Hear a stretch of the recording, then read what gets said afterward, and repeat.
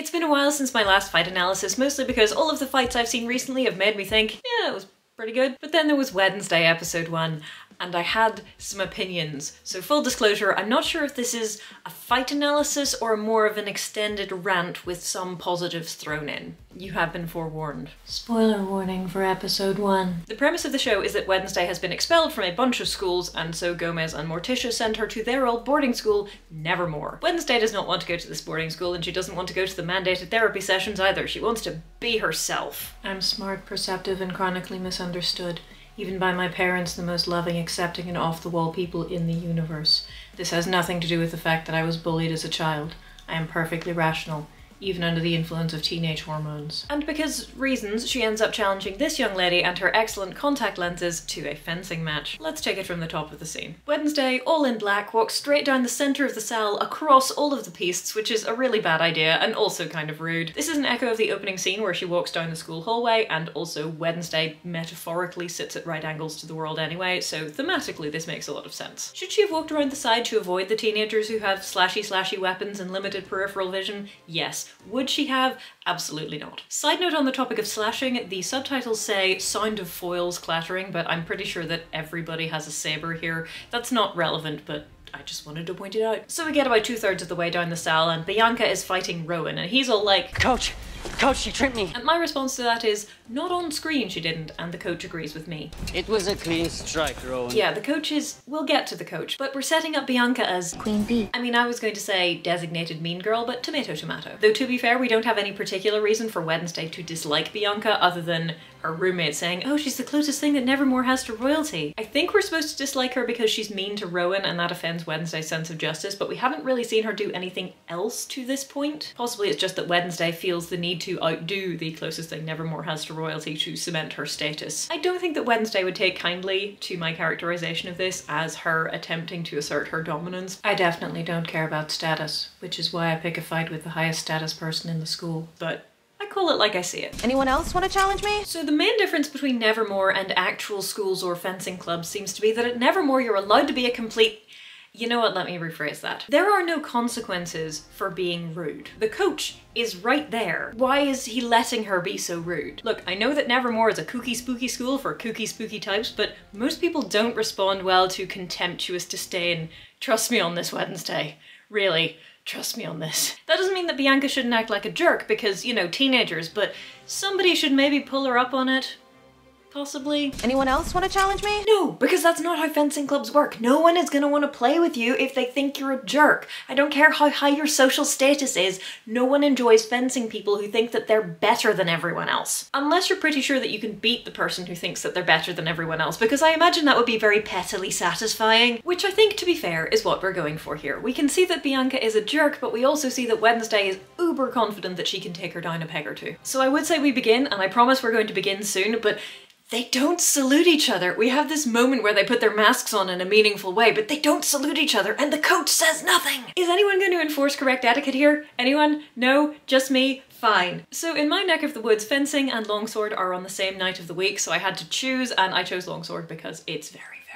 So I haven't been fencing in a while, but I looked it up, and in an official competition, if you refuse to salute your opponent, you can just be disqualified. Like, that's how seriously they take it. Now I understand that this is a school, this isn't a tournament, this isn't anything official, but like putting on your seatbelt when you get into the car, you just salute. You always salute.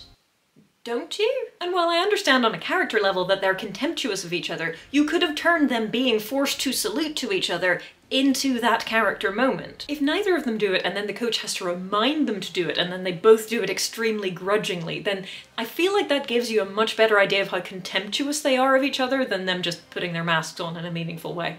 But that might just be me. Although it does seem to accurately characterize the coach as someone who doesn't seem to care, but we'll get there. For this first section, they don't really seem to expect you to understand what's going on other than they fight. And while there are a fair number of cuts, they're quick, but they're not bewilderingly so. Side note, I'd like to take the opportunity to shout out the poor background extras, one of whom is advancing with his sword held vertically, not attacking at all, and the other one is retreating while attacking. Not really the usual way of doing things, but whatever. Where was I? Mostly for this section, we have some back and forth, we focus on close-ups, we have some close-ups of the blades, we have some close-ups of their feet, of their faces and their masks, and we also focus a lot on the reactions of the other fencers. Wow, look at these two doing the thing, and look how evenly matched they seem to be. Wednesday, after being nearly pushed off the piste by Bianca, scores the first point by ducking under Bianca's head slash and then doing this. Just stab her now, Wednesday. I love that. And I know at least one person who really seems to enjoy riposting like this, and honestly I love it because it looks so dramatic, but it mostly seems to work for them. I also thought that you had to reset to the on-guard lines after you scored a point in Saber, but you know what, no one else seems to care about the rules, so why should I? And looking at it, I think they did this deliberately because the second point has Wednesday driving Bianca almost back to the other side of the piste, and they wouldn't have had that much room if they'd started on the on-guard lines. This point is shorter. Wednesday is much more aggressive, but she kind of overextends herself and Bianca wraps her very smartly on the head. Which also makes sense because Bianca is significantly taller than Wednesday, so good job. From a storytelling perspective, Bianca is overconfident and aggressive and loses the first point. And then Wednesday is overly aggressive and possibly overconfident and loses the second point. But then... For the final point, I would like to invoke a military challenge. And the coach is like, It's your decision, Bianca. okay, what the Jeff kind of school is this? What the Jeff kind of fencing club is this? Sir, where did you get your coaching qualifications and have you ever heard of a risk assessment? Sorry, this is the reason that I can't watch films like School of Rock anymore without cringing just a little bit, because it's a very charming movie, but I keep going through it going, Jack Black, why has no one checked your ID? Not one person?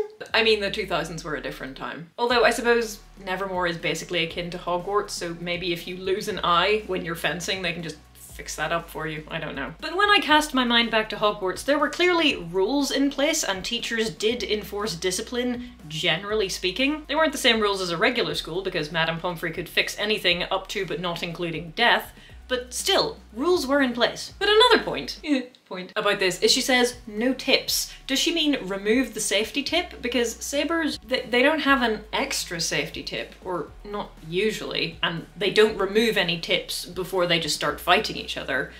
And saber tips are already, you know, bent over for safety anyway. Maybe when she says no tips, she means no stabby stabby, only slashy slashy. Anyway, the only things actually uncovered on their bodies are their faces, because no masks, and their offhands, so that's gonna be tricky. This isn't like Die Another Day, where the swords are sharp and it's first blood drawn from the torso. The only place that they can hit each other where they will actually be able to draw blood is the face. Maybe the lower legs if you've got rubbish socks on and you hit them quite hard, I don't know. It's not that you can't draw blood with the tip of a blunt saber, it's just that they are designed not to be able to cut through your mask or gloves or breeches or jacket or any of your other fencing gear. That's how we stay safe. From a storytelling perspective, this portion of the fight needs to look much more dramatic and dynamic than the previous portions. And it does. Though I will admit it's a little spinny for my taste. Mostly that's because they're allowed to move around each other instead of back and forth in a straight line now, but it's also because they can get their feet involved and push their opponent's sword away with their hands and all sorts of things that it is not okay to do in a normal fencing match. And generally speaking, I like it. You can definitely tell there has been a change of energy, as it were. And because they're not wearing masks, you can see the emotions on their faces, at least when their faces are in shot. But it also has a bunch of moves which are a bit weird for what they're trying to do, because stabbing someone in the clothed area with your fencing blade is going to make them uncomfortable, but it doesn't necessarily get you any closer to your goal of slashing them across the face. So there are these times where they aim for each other's legs, and I think, yes, that's going to sting, but I'm not sure how much it's going to help you tactically speaking. Maybe they're thinking the same thing I did, that socks aren't very protective, so if you hit them hard enough you might be able to draw blood through the socks. But to the fight choreographer's credit, most of the things they're aiming at are each other's faces. Which is precisely why this is so dangerous, which is precisely why I wonder why he is letting them do that. Sir, you are the adult here. These are children. Control your class. But anyway, there's pushing and kicking and an aerial and oop, ouch.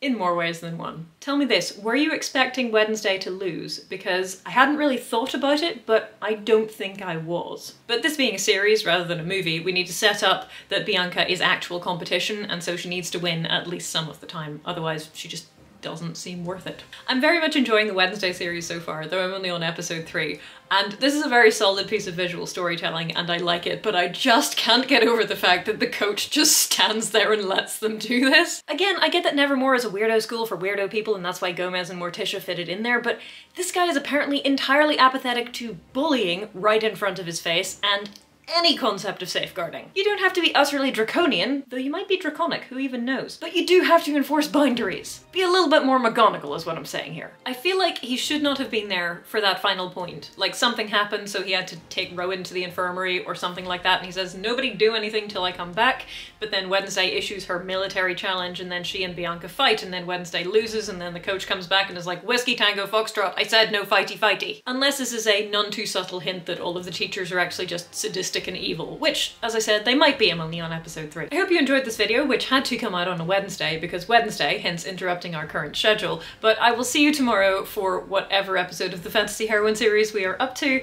and I will see you for another long video probably after Christmas. And yes, you absolutely can get merch in my store which says Just Stab Me Now, and yes, I'm very happy about that. You can also get merch which says other things. I realize that this would be a dangerous thing to wear in some places. See you soon.